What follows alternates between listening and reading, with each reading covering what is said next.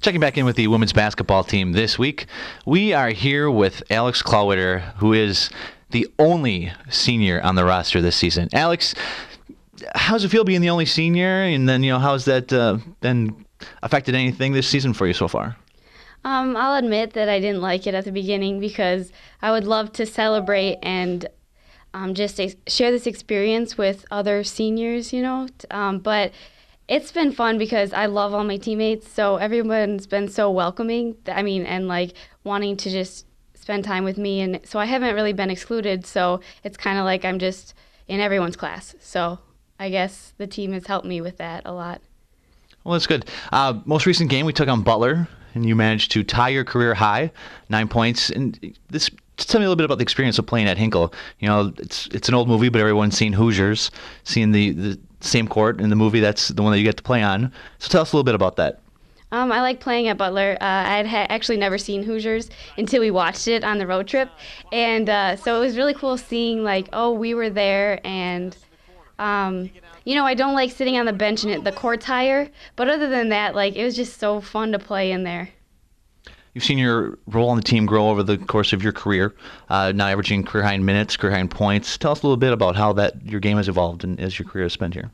I learned so much already since freshman year. I was a little scared, a little nervous. So just ever since then, I've learned so much from my coaches and from all my experiences on the court, and just seeing more of the coach's perspective this year, being a captain, I think I've even evolved more with my playing ability, and I just keep getting better because of the coaches and this captain role, and finally being a senior.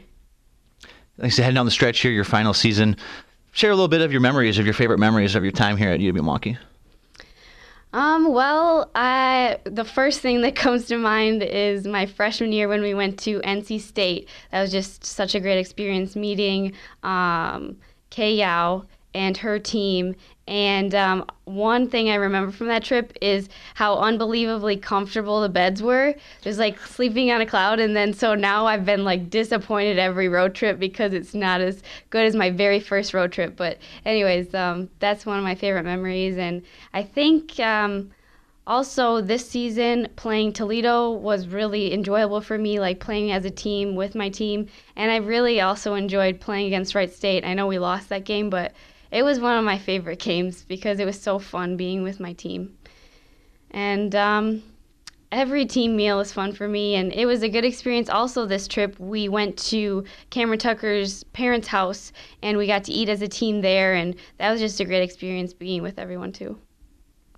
Open up February against Seattle and then take on mighty Green Bay this week. Talk a little bit about how your team is working to get better and finish up the season on a high note. Right now we're focusing on defense because I think that's the area we struggle most. I know we can score, we can hit shots, but right now it's our defense. So if we really focus on getting better on defense every day in practice, then I think we're gonna beat a lot of teams the rest of the season. Close out the interview today with a couple of fun questions. So I'll just kind of throw some at you. You give me your answer. You all set? Yes. All right. Age you first started playing basketball? Oh, maybe. I think it was 5. My dad taught me how to shoot, right? I just remember being in my bedroom and him teaching me. I put my hand in the cookie jar on every shot, just snap my wrist, and because he's a basketball coach too. So I just, he kind of forced me into it. So I don't think I enjoyed it until about 3rd grade, but I started when I was about 5. First real game, do you remember the first basket you scored?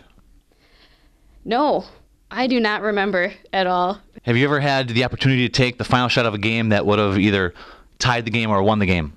Yes. Did you make it? Nope. I've tried 3 different times in high school. I remember every one.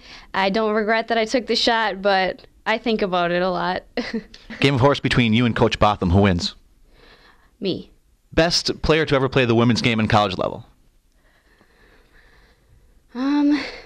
I think I've always admired Diana Taurasi. I think she's a great player, but I think it's going to have to be Misty Williams. She played for the Chicago Sky and, Duke first, but she played for my dad in high school, so she went to my high school, so I got to know her more. So I just really admire her. You're closing in on your college graduation, let's say your final requirement is a game of one-on-one that you have to win. Which member of the coaching staff are you playing against?